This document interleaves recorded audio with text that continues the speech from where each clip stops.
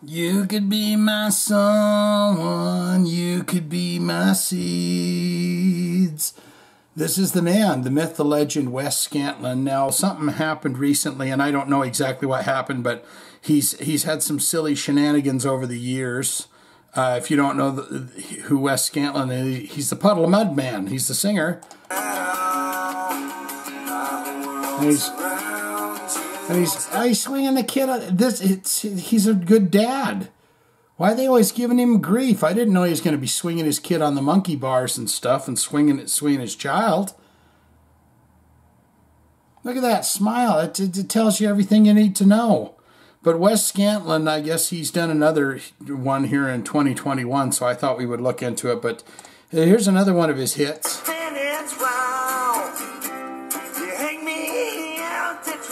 I can see you every night. Oof. Jesus, I haven't even actually watched that. I heard about it, but I didn't see the Nirvana cover, right? About a girl. Jeez, it looked like he lost some spit there. Yeah, it's a big puddle right there. Big puddle of spit. Not puddle of mud, but puddle of spit. Yeah, he caught it with the tongue.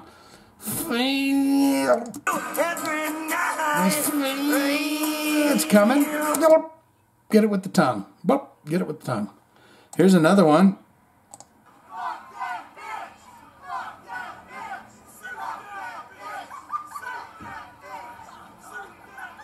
What's this? I think this is... He stole my house.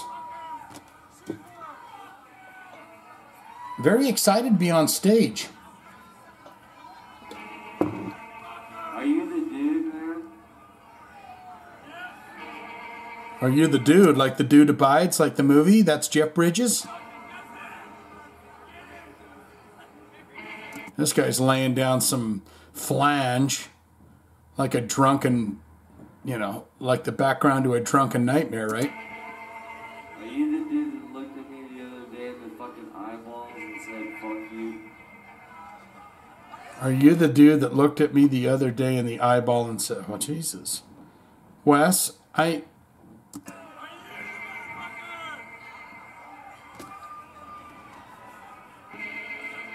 Look at this guy. He's just playing like, this shit's going to hell in a handbasket. I'm just going to play some drunken flange on the guitar. No, man, hold on, stop.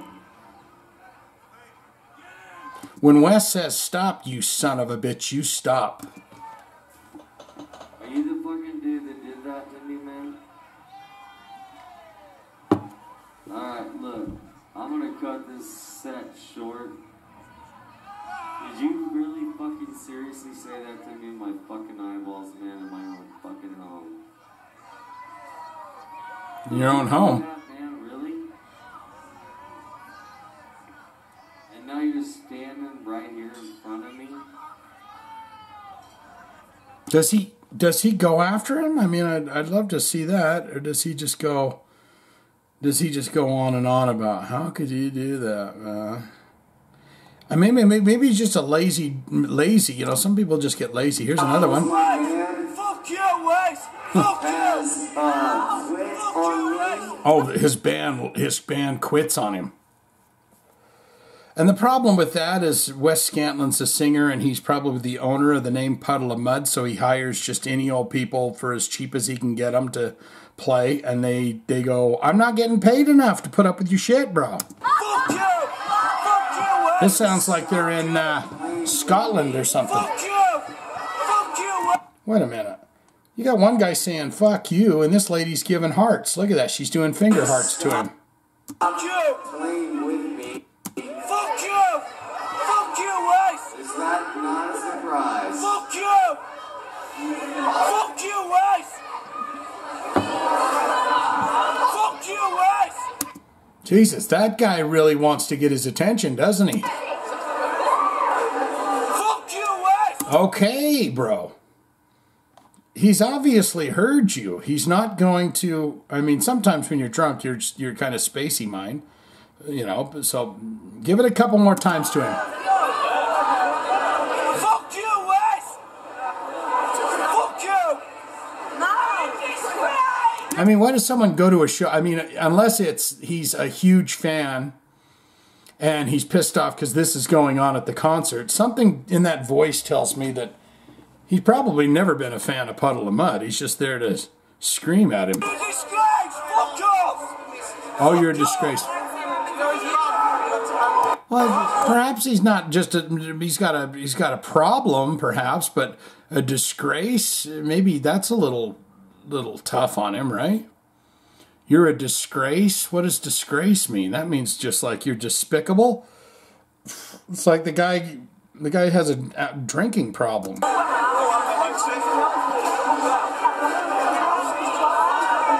I mean, at least remember old Abath, the black metal singer? At least he got out there and cried and bawled and hugged everyone and said he was sorry. It's the most un-black metal thing you could ever do. But if you haven't seen that drunken video, look up Abath, E-A-B-B-A-T-H, black metal singer, and you'll see plenty of shenanigans from him where he was drunk, but he still gets out there and tries to play. It just sounds like crap. This guy just kind of breaking down inside or something. But this was 2016, and now we got a fresh one here, and I don't know what happened with this. All I know is that from what I read, he's talking about how the lights hurt his eyes or something.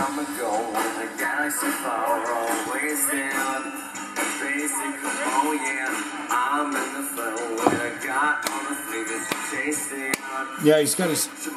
If you can't tell, he's got his hand up because the light is too bright. You know, when you're on Broadway, what do you sing when you're on Broadway? The lights are bright on Broadway. That's an honor to have that light blaring right into your eyeballs. You know, then you don't have to look at all those people out there in the audience. If you're a nervous person on stage or something like that, you don't have to even look at them. You just get that light right in your face. It looks like a big black silhouette in front of you, and you go, to be or not to be? That is the question. He don't like it, though.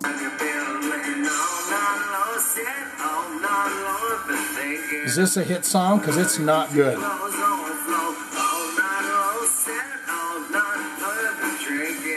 That guitar player he had in 2016, he sure as hell ain't there now. He's like, I'm out.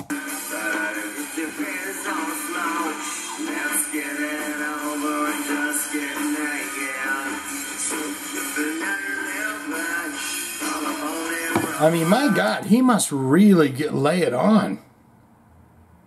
Right? When he gets to going, he's not a couple of beers guy get loosened up. He's kind of a couple of, maybe a half a bottle or something. Right? I wonder what his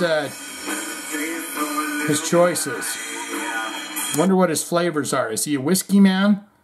Does he drink a lot of whiskey and then go out there? I mean, if he's getting this, I think he'd be a bigger, fatter guy, kind of like me if he drank more beer. He's probably a whiskey guy.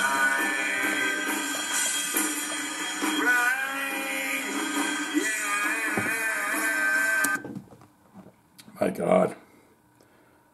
Is it going to start anytime soon? I was going to say stop.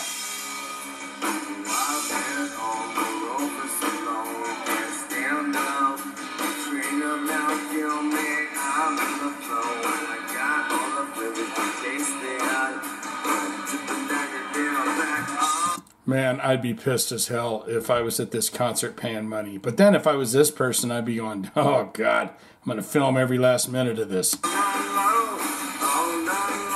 This is in Green Bay, Wisconsin.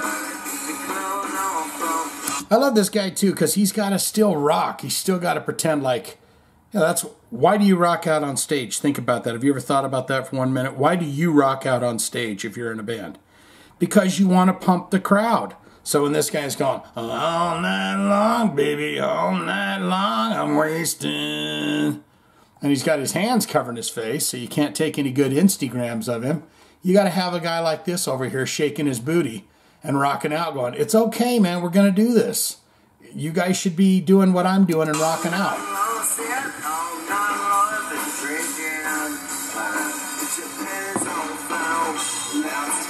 Put your panties on the floor.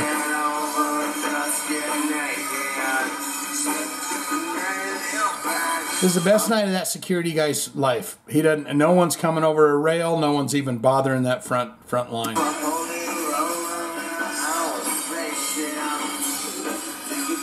Wes, when are you going to stop and tell everyone to stop and complain? The video here says walks off stage.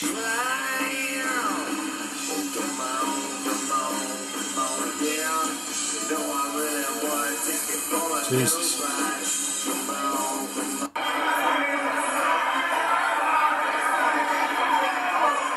Hearing a lot of people saying stuff like you suck. The lights have to be blinding me for this whole show.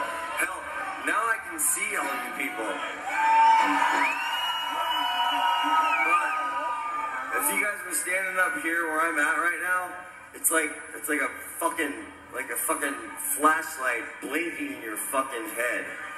Like a police officer pulling you over, Wes? Is it something like that? They love to do that. Believe you me. They stick that light right in your face because then it shows your pupils dilating. And if you don't go, hey, Aaron, get that fucking thing out of my face, bro. What are you doing? Then they arrest you because they go, well, you know, anyone else would have told me to get that light out of your face. You didn't do it, so you're going to jail. And they do this too. 4, 3, 2, 1, 1, 2, 3, 4. 4, 3, 2, 1. You got to tap the thumb and the finger for a number. 4, and you got to go up and down. 4, 3, 2, 1, 1, 2, 3, 4. 4, 3, 2, 1, 1, 2, 3, 4. And you can't go 4, 3, 2, 1, 4, 3, 2, 1. You can't do that. You got to go 4, 3, 2, 1, 1, 2, 3, 4. Then you got to also stand on one foot and have the other one extended slightly out 6 inches in front of you with your arms to your side. So if you teeter or tip, which is hard to do even when you get into my age, it's hard to do that, but that's what they do. Just some tips for you if you ever get into a situation like that. Wes knows, he's been there. Cool. Really? Deep thought, man. Sounds like a fucking motherfucking idiot to me. Ooh. Fuck you, motherfucker. Oh, yeah. And then look, out of nowhere, here's another fucking douchebag fuck. Jesus. Yeah. Hold on, I got a flashlight too, motherfucker. Oh, so someone smacked him in the eyes with a laser or something like that?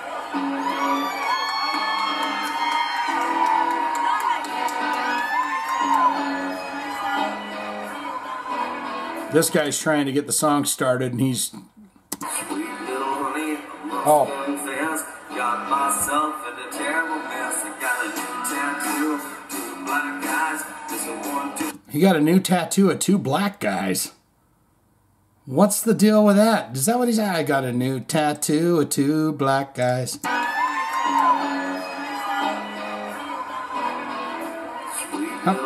Yeah. Got myself in a terrible mess. I got a new tattoo, 2 black guys. Yeah. I got a new tattoo of 2 black guys.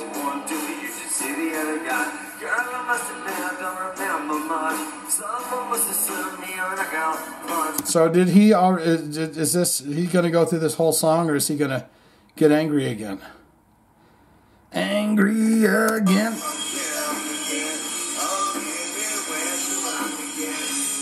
This guy has the most patience in the world. I'm telling you that right now. The people that are playing in a band with him, they know it's a powder keg and they just go for it, right? The guy's probably a wonderfully sweet dude when he's not having issues, but you know, back in my day, you had a couple beers to warm up because you were so excited to get out on stage. And this, to me, in every clip that I've seen of this guy, is a guy that doesn't, he realizes that's a money revenue that he needs to do, but he ain't a fan about doing these concerts, you know, because he is literally phoning it in. And whose fault is that? I mean, there should be an exclaimer on there going, look, if you buy one of these tickets, you're tough. If he shows up, that's one thing. If he doesn't show up, it's another. There goes my phone. See if it'll drown it out. Got a little tattoo, a little black skies. Look at this crowd up here too. Not a hand, not a clap, nothing.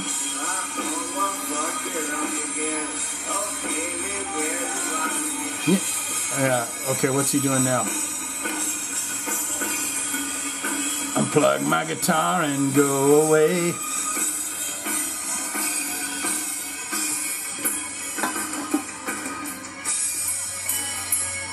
Man bun.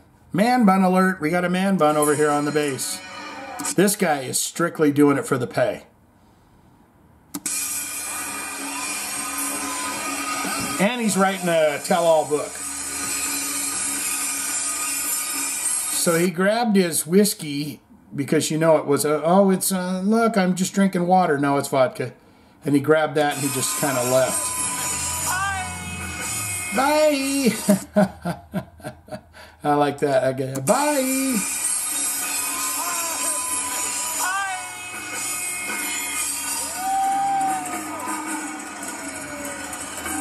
Let's go. Okay, we're almost done with this. Let's get another taste of this.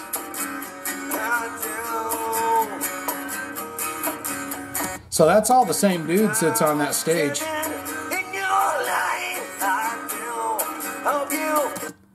Now that guy's gone. Or maybe it is the same guy. Maybe he's just gotten a little bit older and a little bit more haggard. Because if you hang out with this guy long enough, you'll look older. It'll add 10 years to you. But that is all the guys. Let's see. Yeah. He's just going, my God, what have I done with my career? What have I done? Where am I going to get that big job? U2's not going to call. Elton John's not going to call. This guy sings. I mean, yeah, the offers are gone. What say you get in the comments below and tell me what you think of Wes Scantlin, and what do you think of Puddle of Mudd and all that stuff? I mean, you know, it is what it is. The guy probably, I think he was sober for a little while, but then he falls off of it, and that's what happens. I mean, hell, even Vince Neil, he doesn't seem to be getting any better after, he gets so much ridicule online. You think that the guy would get serious about things, but he just gets right back out there and says, nope, to hell with it. I'm going to drive this. And the thing is, too, is if you were going to go to a Wes Scantlin gig, a Puddle of Mudd gig, you could totally go. You probably pack more people in if you're like, this is a fucking circus sideshow. If you buy a ticket to this, God knows what's going to happen. You're going to sell them out. Sell it out. Let's just see what happens. Let's just, I'd be willing to go see that. If it's like, hey, come and see Puddle of Mudd, and you're like, I got to listen to, 2 albums worth of this. No, I'd pay the money to see a total meltdown on stage. That's worth it to me. What say you get in those comments and tell me what you think of that, okay?